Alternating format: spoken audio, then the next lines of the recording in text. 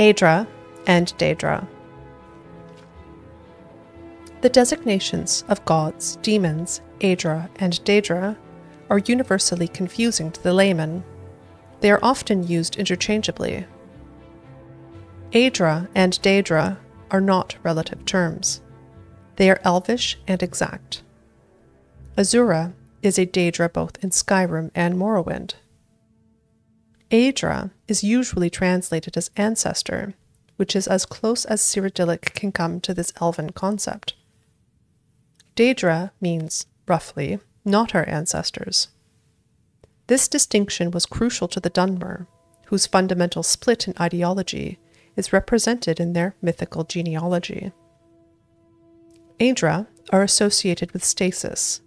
Daedra represent change. Aedra created the mortal world and are bound to the earth bones. Daedra, who cannot create, have the power to change. As part of the divine contract of creation, the Aedra can be killed. Witness Lorcan and the Moons. The Protean Daedra, for whom the rules do not apply, can only be banished.